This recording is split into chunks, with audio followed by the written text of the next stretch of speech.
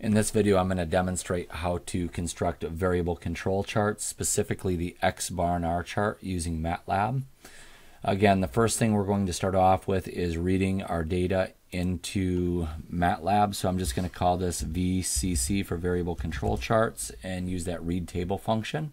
And I'll go ahead and run that function. You can see that the table is brought in as a table. And there's some information that we have to strip away. With MATLAB, sometimes what we have to do is we have to get this into a matrix format in order to perform some of the operations. We have to convert this to a matrix first. So we'll do that next. So to convert this table to a matrix, I'm using these curly brackets right here, and I'm saying, okay, I'm going to use the VCC table, and I want all rows of that table, and then I want to go from the second column to the end of the columns. I could have counted these up, and we have, this is column 2, 3, 4, 5, 6, and I could have written this as 2:6, but the end is a real simple shortcut just to go to the end of the columns. That way, if there's multiple columns, you don't have to worry about what the actual end value is. When we go ahead and run this, this is going to spit out a matrix of all of the data, and now we're ready for our next step.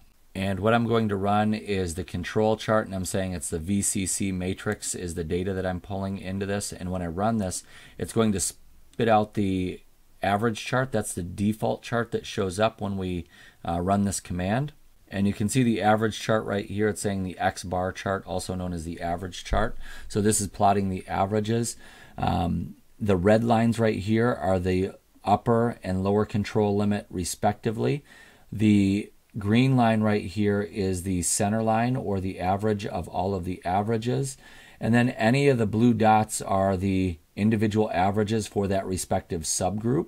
And then the circle around the blue dot indicates that we have an out of control point, and it's indicating that as a violation in here. Now, one thing that this is missing is it's missing some of the labels. Remember, in MATLAB with labels, it's really easy to add those. So for example, I could add an X label. So I could say X label, and then we have to encase this in quotations, and I'll just call this subgroups.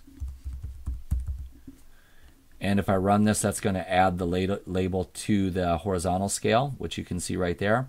I don't know what this data represents, so I'm not going to put a Y label on here. And certainly you could change the title if you wanted. I think those are important things to do. To do the Y label, it's just Y label, and then you do the same thing as what we did with the X label. And then for the title, it's just title, and same thing that we did with the X label in terms of using that function. So the average chart is the default function when we run the control charts function.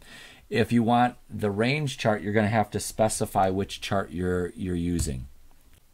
So now you can see my code. I'm using the control chart for the VCC matrix. That's the data I'm pulling. The chart type that I want to use, I'm putting that argument in there and telling it I want to use the R chart. When I run this, this is going to generate the range chart, and then we'll have both the average and range chart when we take a look at this data in terms of the variable control charts, which you can see right here. And again, the upper control limit of the ranges is this red line right here. The lower control limit typically defaults to 0 unless we have a very large subgroup size. And then the individual ranges that we have are listed right here as the blue points. The green line is the center line, or the average of the ranges. And then any out of control points or violations will have the red circle around the blue dot. So this is how you create average and range chart using MATLAB.